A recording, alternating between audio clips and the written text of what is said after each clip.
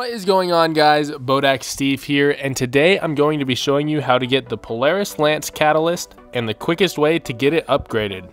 Now, the first thing you're going to want to do is head over to Anna Bray and pick up that fifth and final quest step. Our first objective is to get 15 multi-kills with the Javelin. The quickest way to get this step done is to either do the Warsat public event or start up an escalation protocol. Once you've gotten 15 multi-kills with the Javelin, we're going to have to complete 3 PvP matches. Now, you do not have to win or use the Polaris Lance during any of these matches. You literally just have to do 3 of them. Next, we gotta head back to Mars and disrupt the Hive ritual. This is the Nokris Strike mission, but it is not the Strike version. This is the story version, so you can go through it solo with ease. Heard a noise. Oh, nice, Tether. Holy crap. Once you've killed that boy, we gotta find another node or cache found in Alton Dynamo. Now, you have probably seen this node before and wondered what it's for, and it's actually a part of this quest.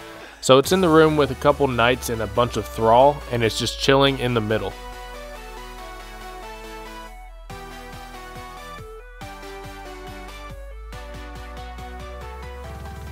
Once you've found the node, you can go upload the memory to the 5th and final terminal, and Anna Bray is going to give you that exotic catalyst for the Polaris Lance.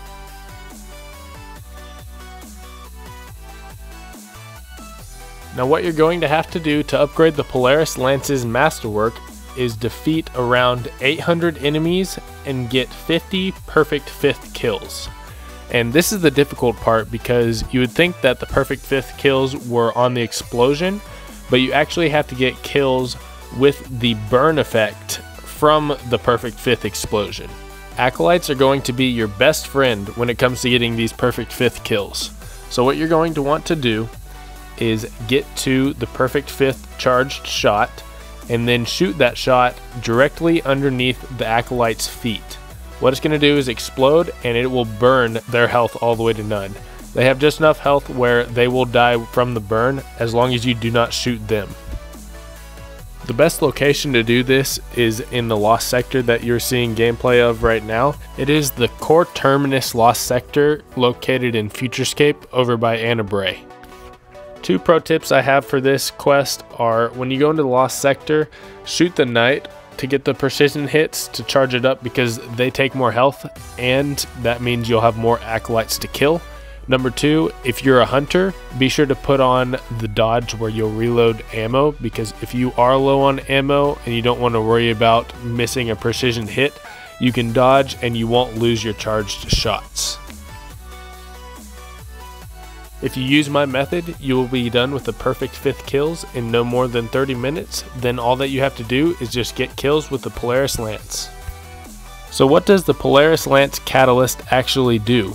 Well, whenever you get precision kills, it creates an elemental damage explosion. It is instantaneous. So basically, whenever you get a kill with it, it'll explode and damage anything around it. On top of, you will also have the perfect 5th exotic perk. So this thing drops when it comes to, lower level ads or anything like that. So overall, do I like it? I do. It's fun. It's fun to use. It does feel exotic. It makes me feel like I'm doing something that no other weapon can do. This is really fun, because if you land those precision headshots, you're going to get the elemental damage explosion, and then you're going to get the perfect 5th explosion, and you don't have to reload ammo. So there's a lot of perks to it. It's really fun. If you're going through strikes, you're going to drop all of the ads. So overall, it was worth the grind. It was fun to use. I really like it, and I am going to use it in the future. But that's going to do it for the video. I hope you guys enjoyed. Be sure to leave a like if this helped you get the Polaris Lance Catalyst, and I'll catch you all in the next one.